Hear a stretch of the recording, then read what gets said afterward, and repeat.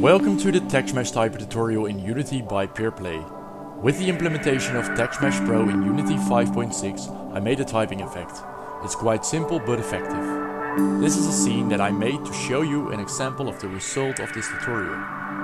We can start a sequence of multiple text meshes with different settings, set different alignments and different typing speeds.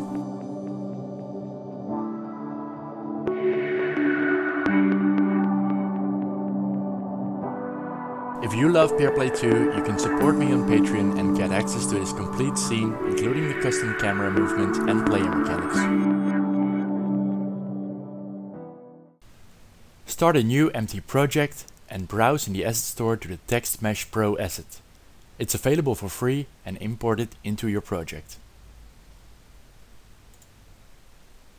Now once the asset has been imported, go to Game Object, 3D Game Object and select the Text Mesh Pro.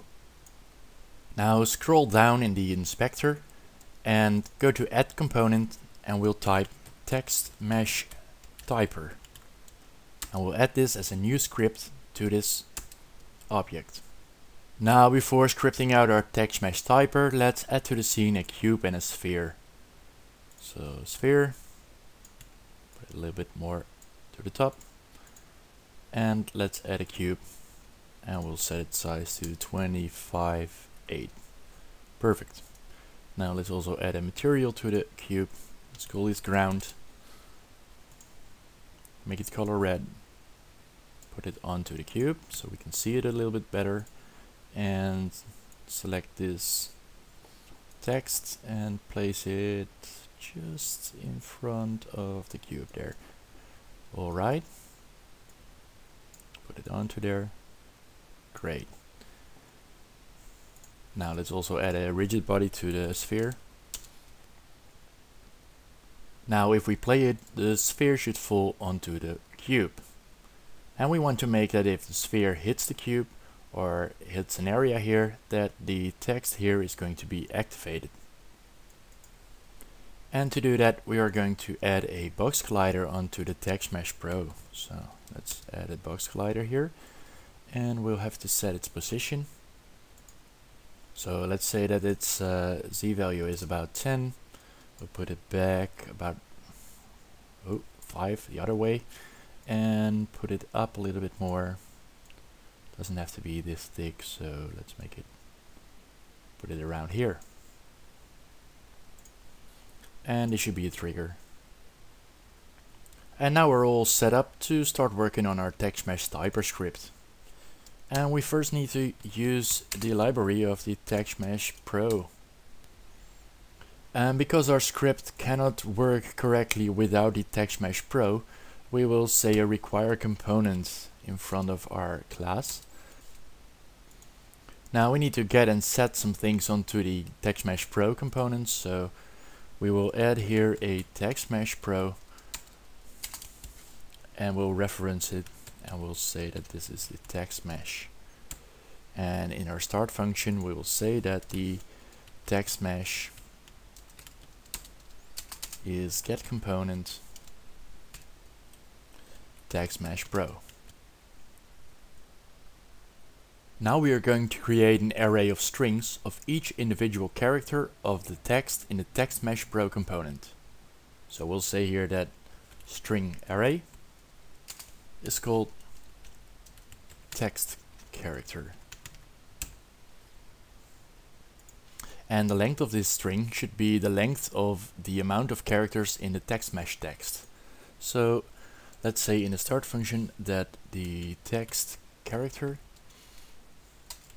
is a new string and the length of it should be the text mesh dot its text dot its length. Now for each character in the text string we create a substring in the text character array so we can later iterate through that. So let's create a new for loop for int I is 0 and if I is less than the text mesh dot its text dot its length, then we're going to add one to the for loop and the text character of its position in the for loop is equal to the text mesh dot its text. And now we'll create a substring, and in the substring we can say a start index, and that will be in the for loop, the position, and we'll say the length of this substring will be 1 character long. And because we don't want to see the text before it's being typed, then after the for loop we will set the text mesh dot its text to empty. And to show that this really works, we will make this a public for a moment, save the script and go back to Unity. So we've got here the sample text. We will type here hello world, and if we play, then the text disappears, and in the text character you see for every character and also the break there's another element. Now back in the script we will set the string to private again. Now let's add a new public boolean, and this boolean will be is active because we want to activate our script when some event happens. So in the update we will say that if is active is true, then do the iteration process. Now for this script to work we need a few more variables, and the first one we need is a public float, and we'll call this time in seconds, so we can specify how fast our iteration process will be going for each character. And the next thing we need is a private float, and we'll call this timer. And the third one we need is an integer, and we'll call this the character count, so we know which character we want to add of the string array text characters. Now in the start function we will say that the character count is equal to 0, and also the timer is equal to 0 as well. Now inside the update we will start the iteration process by starting with an if statement. If the character count is less than the text characters dot its length, we'll say here that timer plus is time dot delta time, and if the timer is higher or equal to the time in seconds, then we want to add text to the text mesh. So go to the text mesh dot text is equal to, no, it's plus equal to the text character, and its index should be the character count. Now we will increase after that the character count.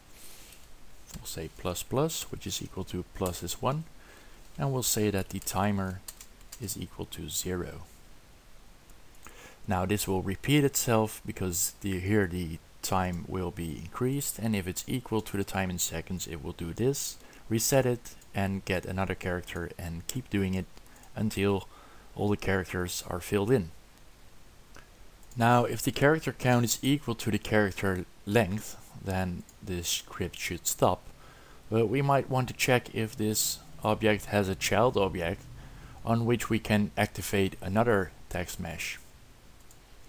So we'll say here that if this transform dot its child count is higher than 0, or otherwise if it has a child, we'll speak to this transform dot its get child 0, the first child, get component text mesh typer, and we'll set it is active is going to be true. And we only want to set this active for just one time, so let's set the character count plus plus.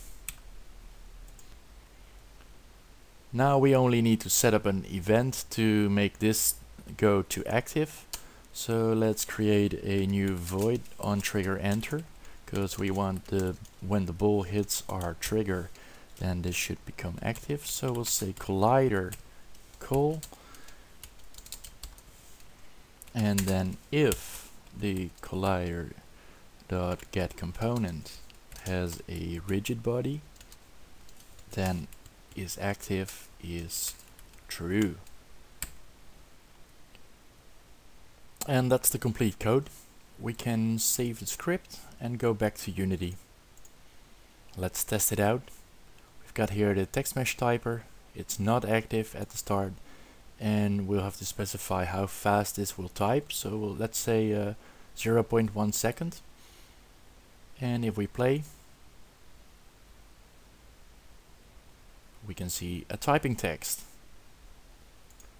Now if you would like to have multiple texts, then you can copy this one, put it a little bit down, make it a child object, and this one doesn't need to have a box collider, so we can remove that, and we'll set here a text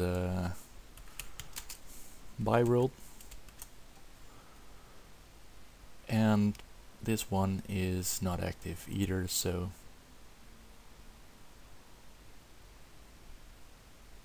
that works too. And you can of course play with the different settings of the alignment from the right or from the left. And you can obviously extend the script with an ontrigger exit where you would reset the values. Now this comes to the end of this tutorial.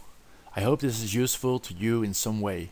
I'd like to remind you that you can get this complete example project on my Patreon with some level building blocks, camera movement and player movement. If you like this tutorial, please give it a thumbs up, and if you want to stay updated with new videos, subscribe to the channel.